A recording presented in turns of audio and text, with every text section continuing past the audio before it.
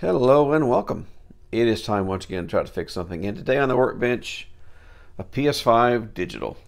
And I believe this is a dead, no power. Let's get to it. I see that I've got power connected. I didn't bother connecting the HDMI because I don't think it does anything. Rather dead. So that's what we're starting with. PS5 digital. No power. It does not smell horribly like some of them had, so maybe this is going to be a reasonably clean one.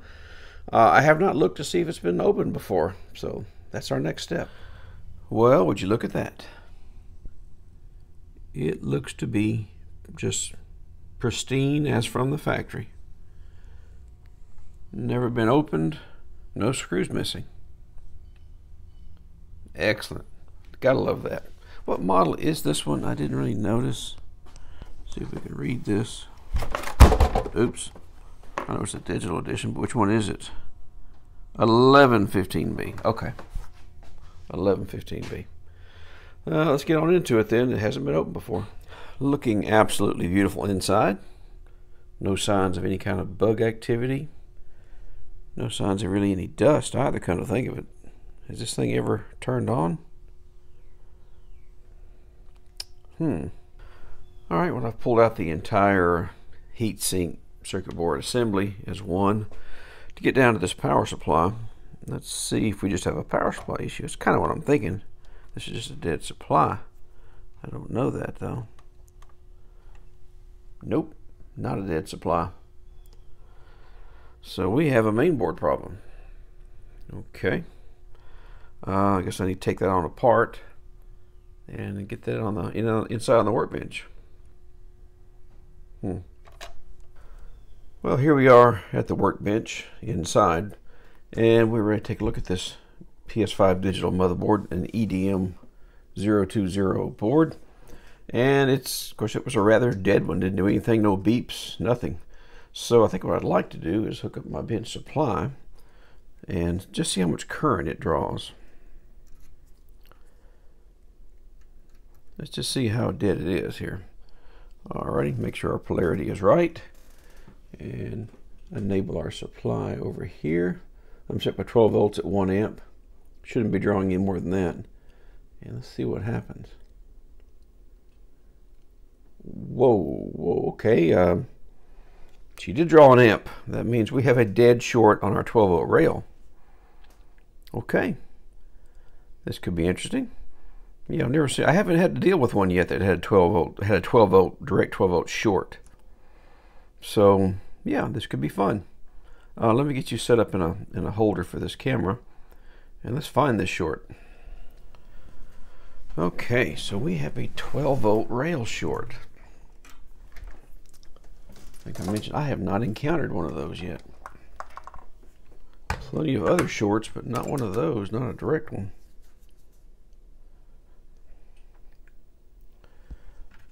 I want to measure this resistance.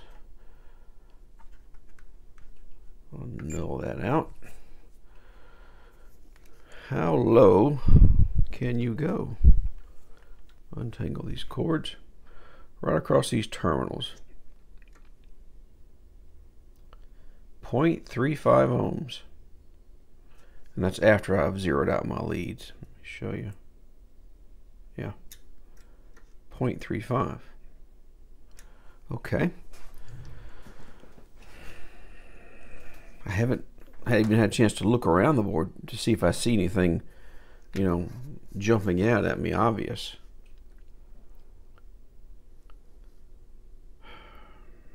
I know from other people's experiences I've read about that this in here can give you a 12 volt short to ground. These MOSFET switching devices that generate the APU voltage, they can cause that. And I'm sure a capacitor somewhere could cause that. So probably voltage injection is probably not a bad idea. But I need to make sure I don't have a short through to my APU or something, because I don't want to force 12 volts into that. Let's see. what is my APU resistance? Like right here. Is that meter? Yeah, even in the shot, wasn't sure.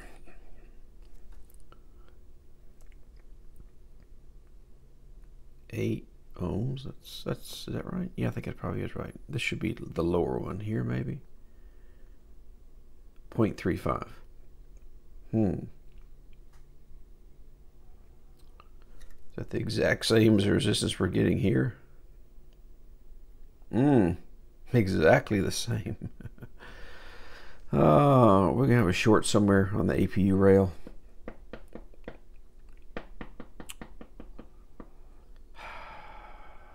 We need to isolate it in some way.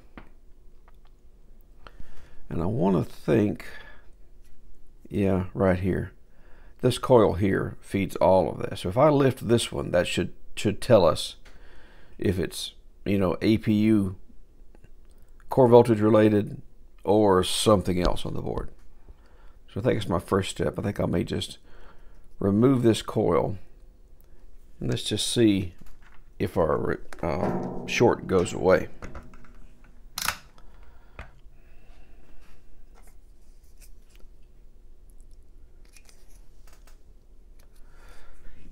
Little flux. I think I'm going to use a little bit of low melt there.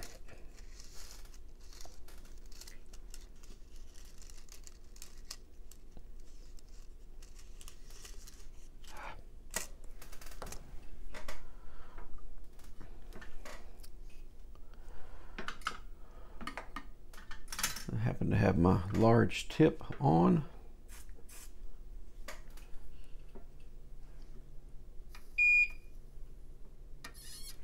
Little low melt there and there. Maybe get some tweezers to grab it with. I don't think it's quite ready to come off, but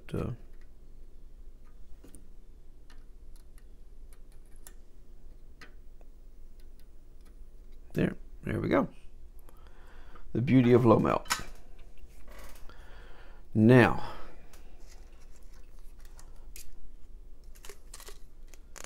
has our short changed?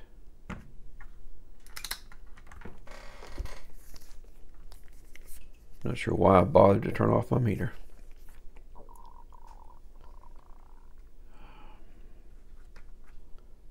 Null that out.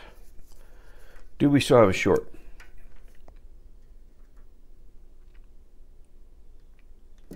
No. 280 k ohms. So our short's going to be in here somewhere.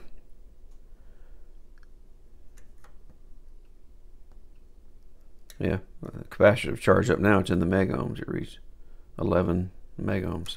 So anyway, we have a short right here, and it looks like we're getting shorted straight into the APU. I hope not.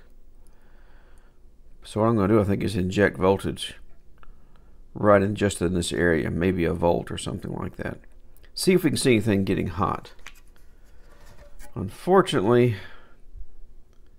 this stuff is very well heat sinked, making it really hard to spot shorts sometimes.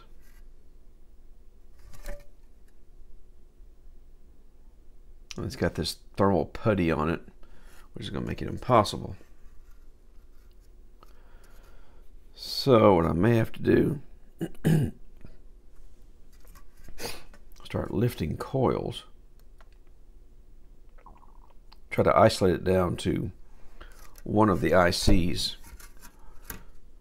Well, I think this thermal putty is going to have to come off anyway, just to be able to see what we're doing. It's going to have to come off. Let me get set up. Well, we'll inject some voltage and just see if we can see anything getting warm. I don't think we'll be able to tell though. All right, the thermal cam is set up. I have my bench power supply set for 1 volt, 2 amps of current draw. So let's just see. I've soldered a wire to where I lifted that coil. Let's just see if anything gets warm.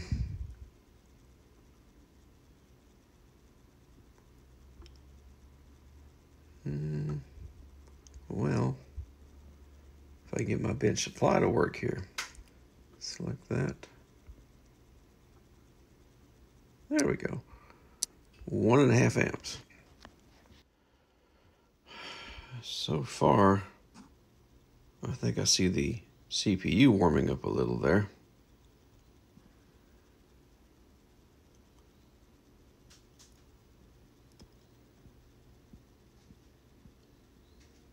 But not really anything in the area of our coils. And look at the other side of the board. Of course, I have not removed this thermal. Yeah, there's the CPU warming up.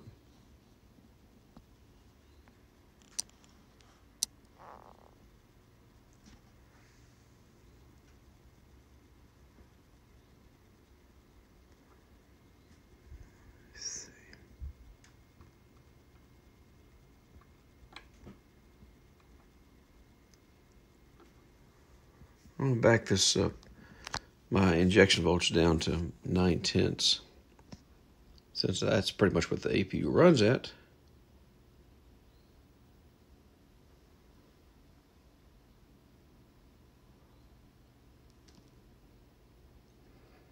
Not sure if I'm going to see anything for all this thermal putty. All right, well, the thermal cam is of limited use right now because it's such large heat sink in the area, and we have a whole bunch of circuits that are parallel. Like every one of these things, you know, you can see where I had my wire, where I was injecting the voltage right there. But this stuff is paralleled. Here's the other side of the board. What's most likely happened is one of these MOSFETs has shorted. But which one? It's all paralleled, so you'll measure a short everywhere. So I think what I'm going to have to do is remove these coils on this side and on the other side, just to isolate the different stages of this.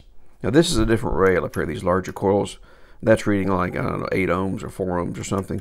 But this is what we're going to have to try to isolate, because I think one of these MOSFETs down in here has shorted.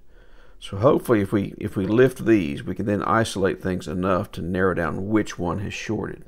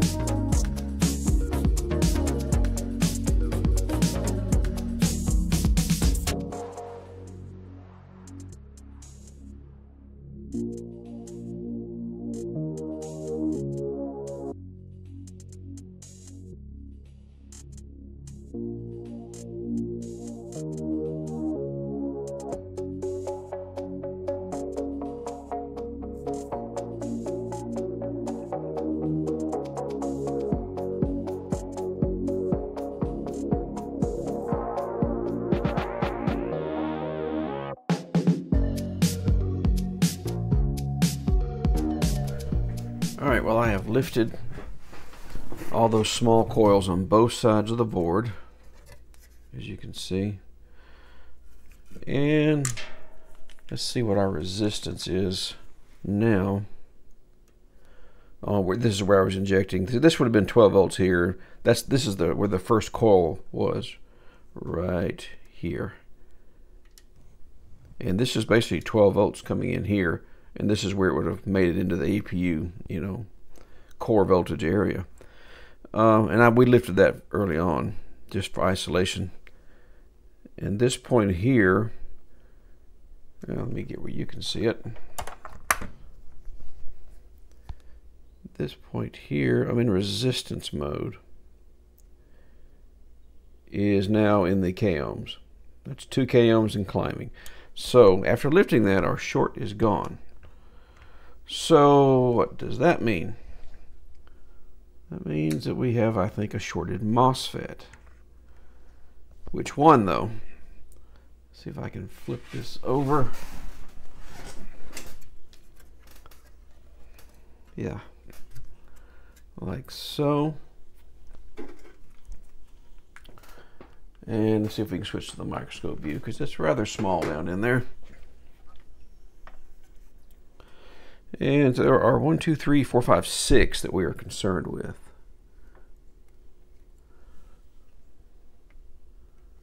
Okay, and what I want to look at is, I'm in diode mode on my meter now.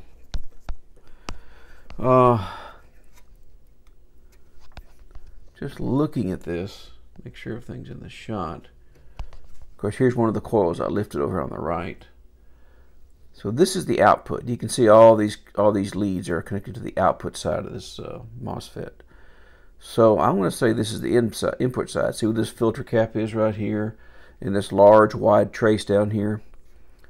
So let's check in to out, because I'm afraid the short we were seeing was the APU, but we shouldn't be seeing that, you know, not normally.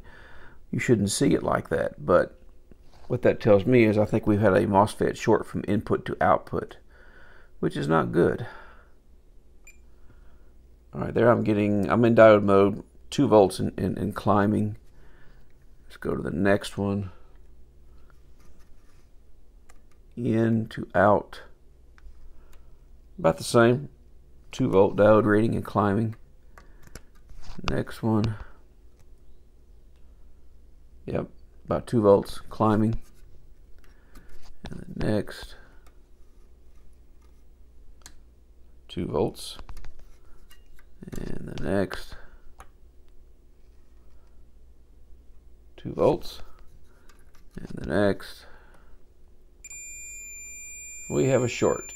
Let me make sure it's in the picture. The very last one appears to have shorted from input side over here to output side, going through the coil onto the APU on the right there. So, did we kill our APU? There's only one way to find out. We could actually lift this, and it would probably run. It's not ideal, though. These are basically parallel stages for current capacity. But I've got a donor board, so we'll just go ahead and swap this thing out. Let me clean off some more of this blue goop underneath there. We'll swap this one out from a donor, and then we'll find out if our APU has survived or not. That's where we are.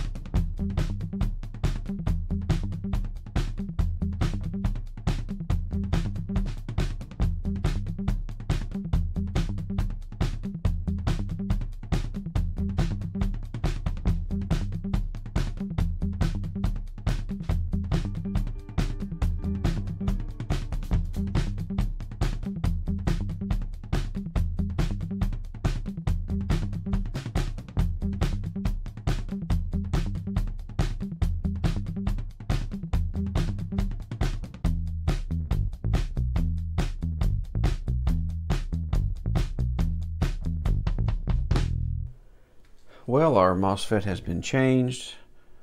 All of our coils have been reinstalled on both sides of the board. So it's time to go outside and put this board back in the chassis and see if our APU has survived this traumatic event. Alright, we are reassembled enough to test this PS5. I think. Yeah. So, did our APU survive?